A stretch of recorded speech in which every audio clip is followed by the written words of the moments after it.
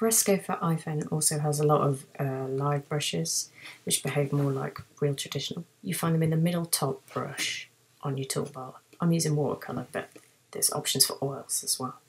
The brush at the bottom is where you find your options for the water flow, how big you want your brush to be, and the general flow and colour choices as well.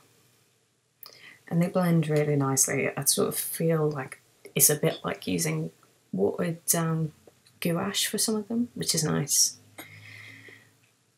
And obviously the beauty of using a digital program is that you can pick whatever colour you like and blend them together. You can also use the layers. I'm quite amazed at how many layers you can get on your iPhone, honestly. But what's great about that is, unlike traditional media, you don't have to worry about muddying your work below, so you can use watercolours on top to do different effects. Also, the watercolour brushes do interact with the pixel brushes in the same way. So I find them really fun and good to use.